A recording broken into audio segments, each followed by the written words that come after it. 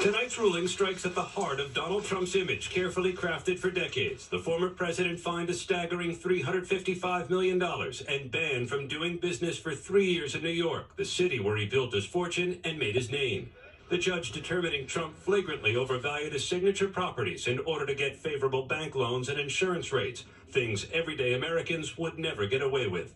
Donald Trump may have authored the art of the deal, but he perfected the art of the steal.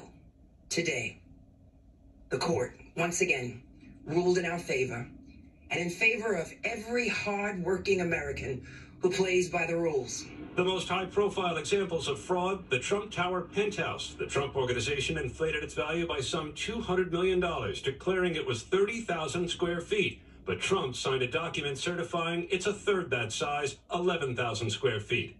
And while Trump claimed his Mar-a-Lago resort was worth up to $600 million, its true assessed value was no more than $27 million. Today, Judge Arthur Engoron writing Trump's complete lack of contrition and remorse borders on pathological, calling Trump incapable of admitting the error of his ways. The former president attended 10 days of the trial.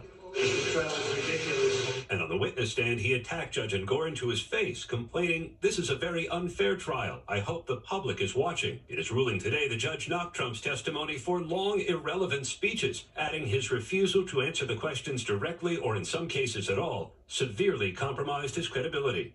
The judge today also punishing Trump's two eldest sons, Eric and Don Jr., who Trump entrusted with the company when he was president. Both brothers had testified all they did was sign documents their accountants prepared, insisting they didn't check what was actually in them. Whoever was bringing me a document, if it was more accounting, it was probably from accounting. If it was more legal, it would be from legal. And hey, are we okay signing this document? Do you believe it to be honest and accurate? And if they were okay with it, they'd have much more knowledge than I'd ever be able to amass, and so I would sign it. Eric Trump testifying, "I don't think I'd be so nitty-gritty that I focused on details like this. This is just not what an executive at my level focuses on."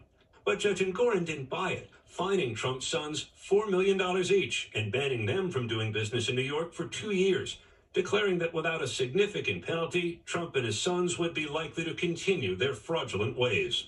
Moments ago, Trump lashing out. It's a very sad day for, in my opinion, the country. A crooked New York State judge just ruled that I have to pay a fine of $355 million for having built a perfect company. Great cash, great buildings, great everything. The former president just a short time ago. Aaron with us live tonight. Aaron, the former president says he will appeal this ruling. That is not a surprise. But what happens in the meantime with this $350 million? He still has to come up with the money, David. It's still going to be painful for him. Either put all of it in escrow with the court or post a portion of it as a bond with hefty interest. And, David, that's on top of $83 million Trump was ordered to pay E. Jean Carroll for defaming her. And he's facing those 4 criminal trials, the first of which begins right here in New York a little more than a month from now.